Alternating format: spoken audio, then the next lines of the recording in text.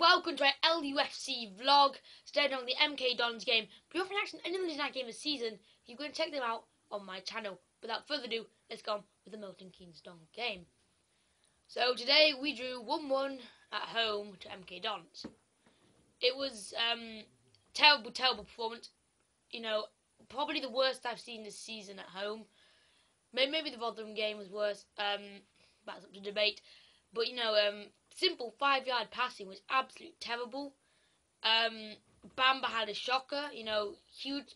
Bamba would spend about 10 seconds deciding where to pass it, and then end up passing it, you know, backwards. And it was just terrible. And we were incredibly slow, you know.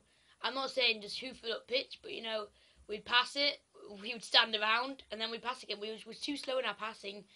I thought Takara would have got on the air, but didn't really have anybody to get it to. Like, he couldn't flick it on for anybody, or couldn't head it down for anybody. But Takara played, like, Takara will stay in the centre. But Takara just, like, seems to end up on the left or out on the right. And you're thinking, when he's crossing it in, I don't want you crossing it in. I want you in the box trying to win the header. And I don't think Takara understands that. Like, you're playing with a lone striker. You can't run everywhere. You have to stay.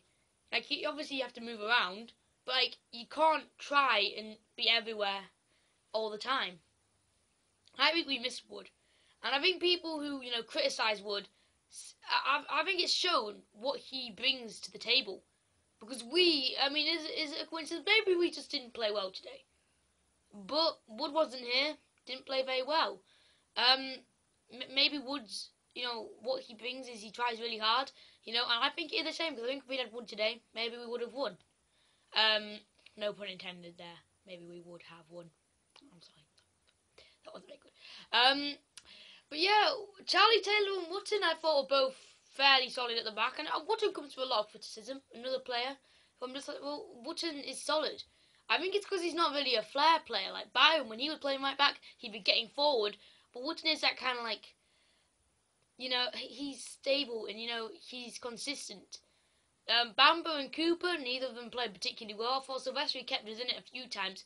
I mean, the passing back to Silvestri was god-awful. I heard a few people criticising, you know, his kicking out.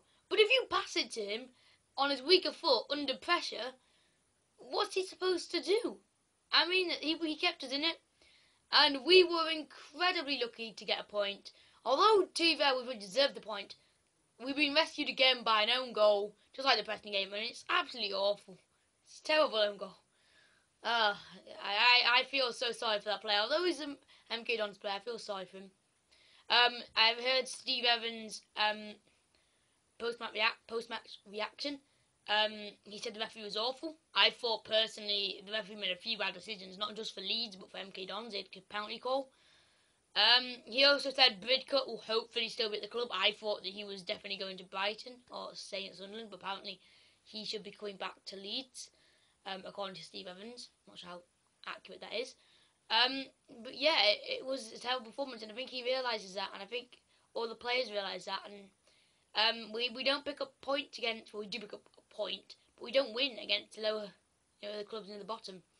And I think it's this mentality, we don't have the right mentality to play against teams in the bottom. I thought Antonucci really changed the game. We really should have started playing Antonucci from the start. He looked good. He was not afraid to run at players. Takara really worked hard, but Antonucci, you know, those MK Dons centre backs were probably, you know, really worried when Antonucci came on because he was just running, he was chasing everything down, putting pressure on them. Takara doesn't really do that. Obviously we linked Takara Lafferty. I think it'll be good to see him in, but he hasn't really got much of a championship goal scoring record.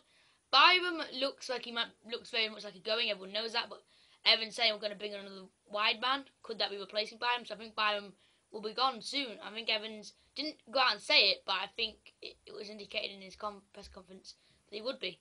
We'll probably do a separate video on Byram and Bridcut and the scenario they're currently in, and other players trying to bring in players going out. But that is all for me on this match reaction. I have talked about the transfer window a bit. I am ending it now. I would like to talk on longer, but I don't want my video to be too long. I try to make sure it's under 5 minutes. So please subscribe for more on Leeds United and prediction videos on future matches. Otherwise,